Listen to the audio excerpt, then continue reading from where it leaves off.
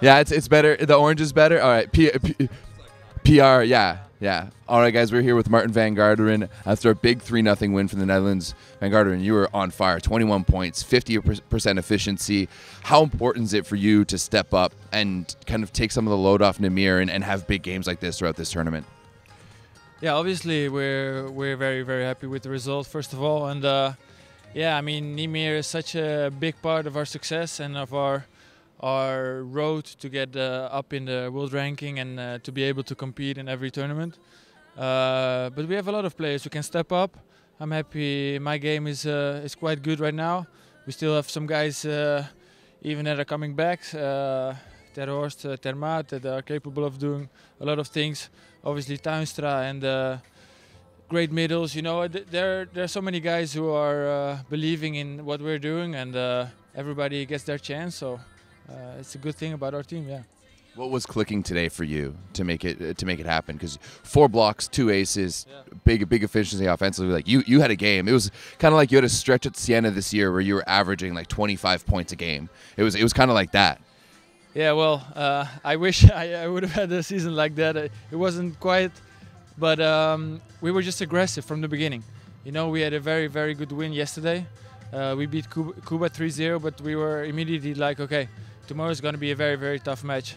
And it's not like it's worth nothing, the win of the day before, but we really wanted to come out and play like yesterday and try and get the win. And that's why I think from the first point you could see that we were ready, and we were, you know, we just wanted to not dominate, but like show immediately that Holland is capable of a lot of things. Well, I mean, we know that after your runs for the past few years. Talk to us about the serving clock and the buzzer with the serve clock, because it seems like there's a lot of confusion with all of that, and there's been a lot of issues. So we're watching it just from the outside. What's it like for you guys, and where's the confusion coming from? Well, first of all, I think there's a lot of good things that they're improving. I mean, they're constantly trying to evolve the game, but this is an aspect that is really like taking you a little bit out of your focus and a little bit out of your rhythm and routine. Because normally, I don't know, I remember I just had 3 attacks, you know, and I made a point, and then I'm making my way to the serve. You're trying to breathe and maybe get 1 or 2 seconds more, not even a lot of time. But yeah, they threw the ball at me quite late, and some clock is ticking already. And yeah, it happened yesterday, it happened today, so it's quite frustrating because at the end it was a tight set, and it shouldn't be like that. But I mean, maybe it can help for the future and for the next matches or in the VNL that stuff like this won't happen again. Because, you know, if I make a mistake in serve, that should be an error, but not if the time is running out. Is it just too fast?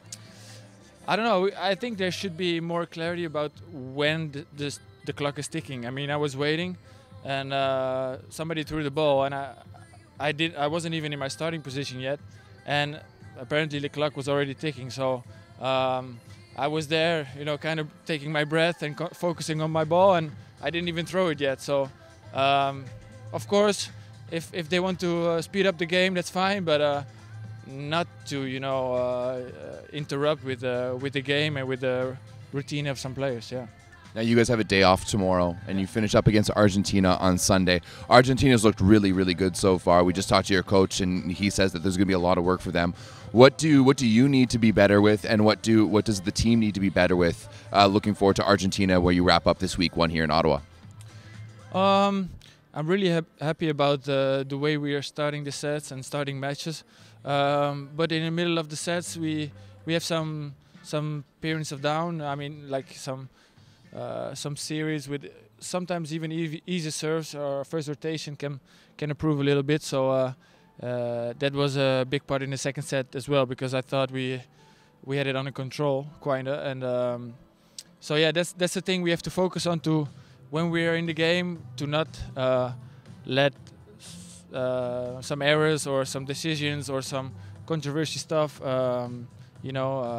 influence our game. And so that's the point we should focus on. Argentina is an amazing team with a world-class setter, and they're playing great. So they will be aggressive also to win against us, because the last 2 matches we had the better of them. So All right. Well, looking forward to a good one on Sunday. Rest up tomorrow. Congratulations on the win today, and we'll see you on Sunday. Awesome.